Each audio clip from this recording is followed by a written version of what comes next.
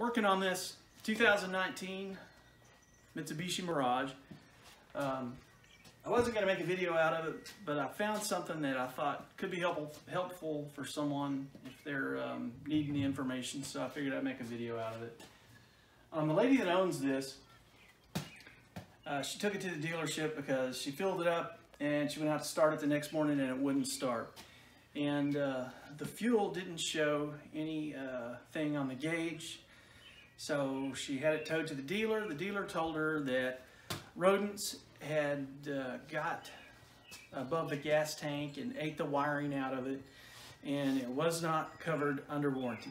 Now Mitsubishi has very nice warranty, 100,000 miles, but evidently it doesn't cover that. That's what they said. And they said it was going to take $2,000 for them to replace the wiring harness in the car because of this. So I got in here to try to look at it and help her out. She didn't have the money to fix it, and she's having to catch a ride to work. So normally I wouldn't be working on automobiles. I am not a mechanic. In fact, I'm an electrician by trade, so because I'm used to working with wiring, I thought maybe I could help her out. So that's what I'm going to try to do. So I got in here and I found this thing.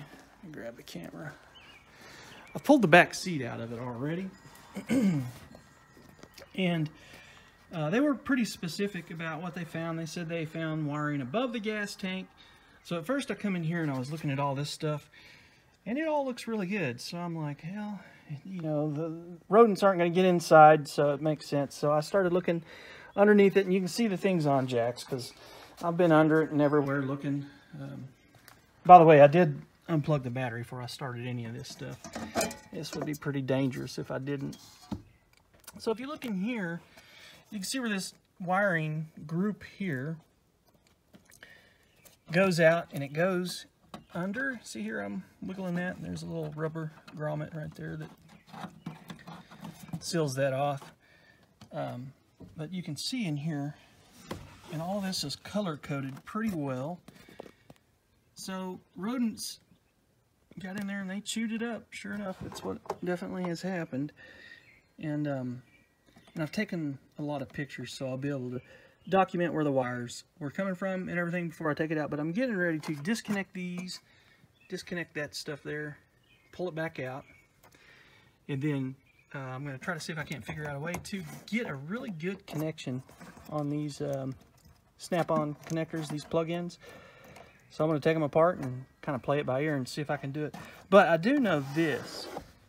There's a lot of good wiring from here. This is all in really good shape, and it's not damaged until it goes beneath this below the seat metal panel that's under it. It goes beneath that, and it's damaged and chewed up, kind of right here where my fingers are, back over into these two snap-in plug-in connectors. So I think this is fixable. I don't see $2,000. That almost seems ridiculous. I'm going to see if I can repair it for her. Hopefully I can. But if it looks like this is the only problem, and if that's the case, I believe this is repairable. So we'll find out how it goes from here. My goal is I'm going to do away with the pressure sensor. I'm going to see if it'll run without the sensor. And then I'm just going to make kind of a temporary connection to confirm this thing's going to run with this connection, and that'll check the gauge and the components of the canister. I believe the fuel pump's in there as well. So we're going to get that going, make sure it'll run, and then I'm going to clean it all up. I'm going to move this. I'm going to need to take it down and solder some ends back on it because it's a little tight to be able to splice here. So I'm going to extend those wires, pull all this out, fan it out, and get it prepped and ready to be able to rewire it cleanly so it can be within compliance with the location it is with the fuel components in the back of the car.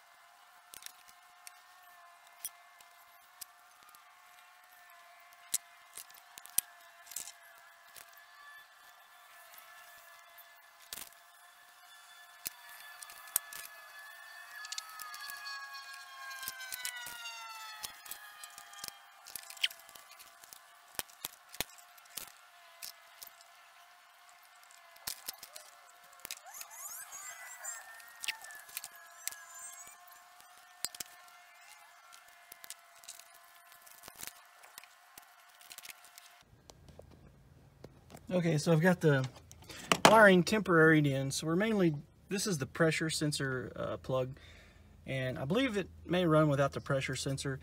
If not, we'll have to wait until tomorrow, but I'm just today trying to get a really good, quick feel for if it's going to run when we put the components back together. I don't think the sensors or anything below the canister is going to be damaged from, you know, what's happened with the wiring getting chewed up. So we simply went back with the wiring where it goes on the plug-in that goes to the components of the canister, and we're leaving out the wiring to the sensor. Should run that way. We'll see. If not, then we'll have to wait until tomorrow to get the sensor connected back up, because I have to solder some ends. They're too short to do this way. Let me connect the battery.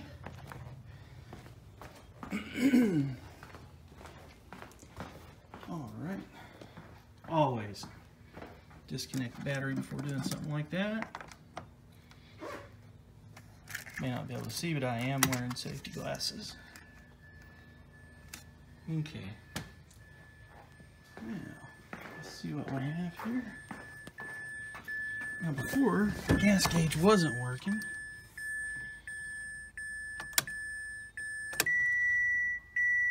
Got a gas gauge now. Okay, it's full, and it is full.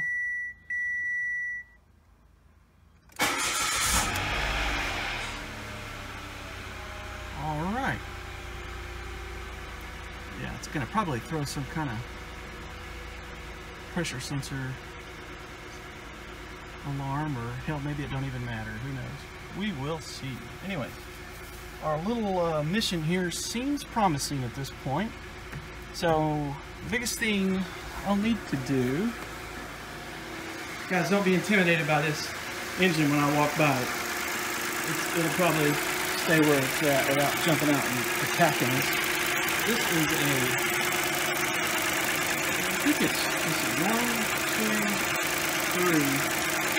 I don't know, I must have cut that one short. They didn't make it all the way through the assembly line. They left one of the pistons out of that thing, it looks like, because it's let's count that again. 1, 2, 3. Yeah, what a monster. Okay, here we go. The rats could have probably ate the whole car if they had more time. All right, check this out. Okay, temporary for now. It is working without the sensor, but I will get the sensor all put back in. So I'm going to use solder and heat shrink, and just make very nice clean connections, fan all this out, make good connections, bring it back in, tuck it back through, put this little grommet back through the hole in the wiring, and we'll call this baby done. All right. I'll take it down the road. I don't know. We'll see.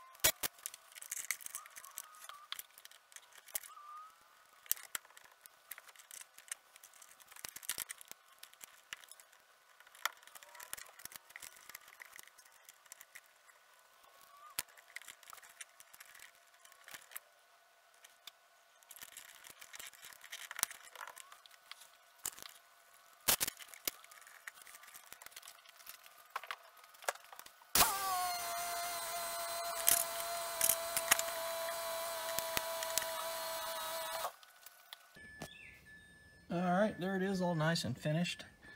Take one last look before I button it up. There we go, all done. put the seat and all that back on.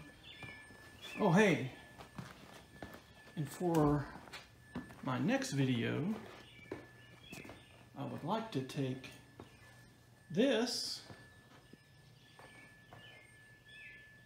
and put it in this. Think it'll fit?